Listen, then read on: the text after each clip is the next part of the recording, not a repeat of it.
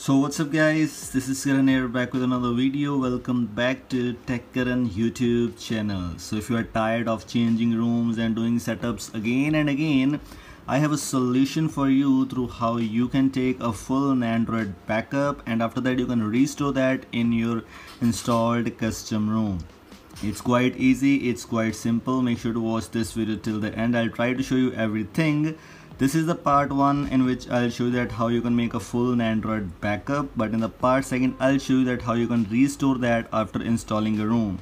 Make sure to like this video, make sure to hit the subscribe button and also the notification bell icon so you get notified whenever I upload the part 2 of this video. So let's get started.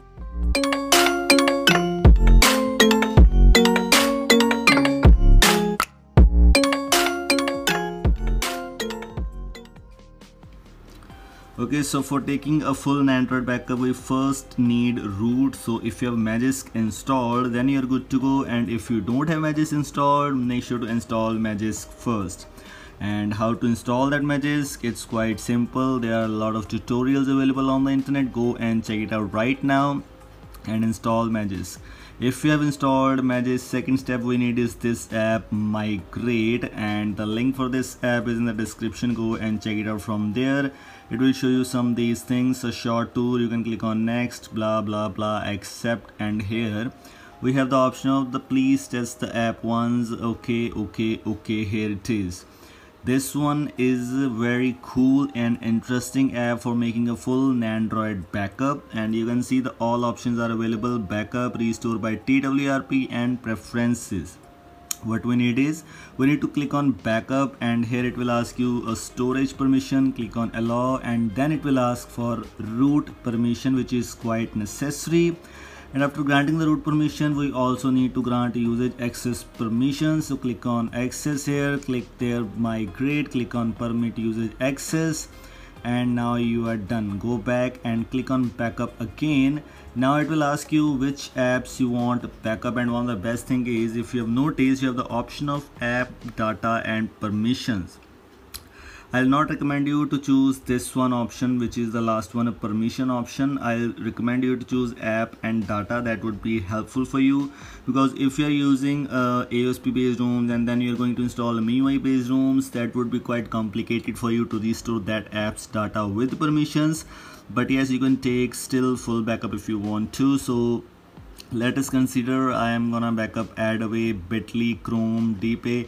I'll not recommend you to choose Chrome also, because if you are going to use any other room which has the Google Apps pre-installed, that will also conflict with your device. Maybe it could crash too.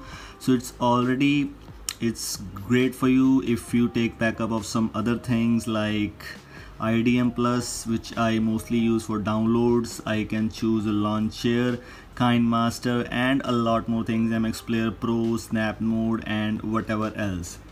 So I have just clicked there and all the things are ticked here. I can also select single, or I can select fully. So let us consider we will select all these things, all the three things: app, data, and permissions. After that, what you need to click on, you click on next button, and then it will ask you to choose a contacts backup, SMS, call logs, default keyboard, screen DPI, app installers, IDV state, and font scale. So app installer, okay, it's good. These were the things which we have just done, and now we need contacts backup. Also don't take contacts backup because that's available in Google Contacts for you. If you have a backup in Google Contacts, then it will be available for you, and if you have phone backup, you can take a backup if you want to.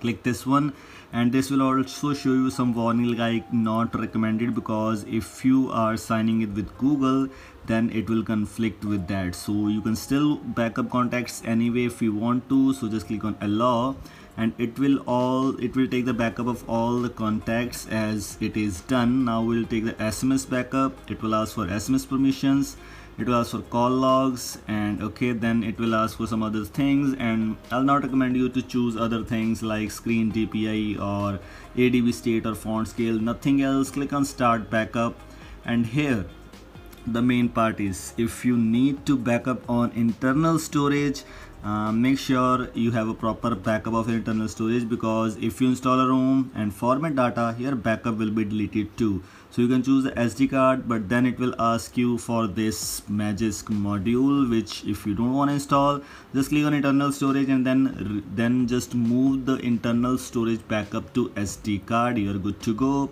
Click on OK. It will take some time, and here it is. This is how it will start backing up your device data, like apps plus data and a lot more things. And as you can see, every process is automated. We don't need anything.